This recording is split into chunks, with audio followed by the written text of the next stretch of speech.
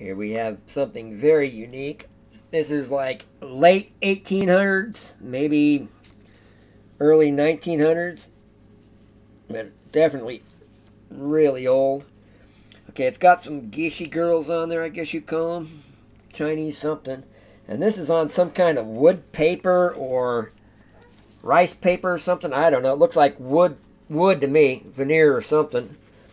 It's got a few stains right here on the back side of the paper once you fold it out, as you can see, up in the corner. But other than that, this is in real good shape. Very delicate. Okay, now here's the envelope that goes with it. As you can see, it's the actual envelope. Made out of the same kind of stuff. Now it's got a damage right here. But if you put it together, you really can't see it, but it's still pretty cool. Very, very old. I'm guessing late 1800s, early 19. It might not even be 1900s because of the way the picture looks. And this is all hand-painted, it looks like. Like I said, it's some kind of wood type paper or rice paper maybe. I don't know. I'd say probably wood paper, personally. Real thin wood. Thank you.